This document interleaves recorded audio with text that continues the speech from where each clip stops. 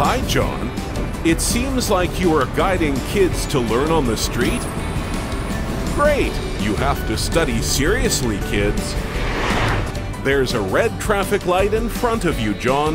You have to slow down.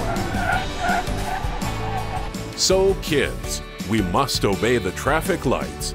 For red lights, we must stop. And for green lights, we can go. Why? It's because we are not the only road users here, so we have to respect other road users. It's green light, John. Now you can continue your journey. What happened here? The traffic lights are down. That's why they trapped in a traffic jam. What are we going to do, John? That's right, little Leo. We have to call the city heroes.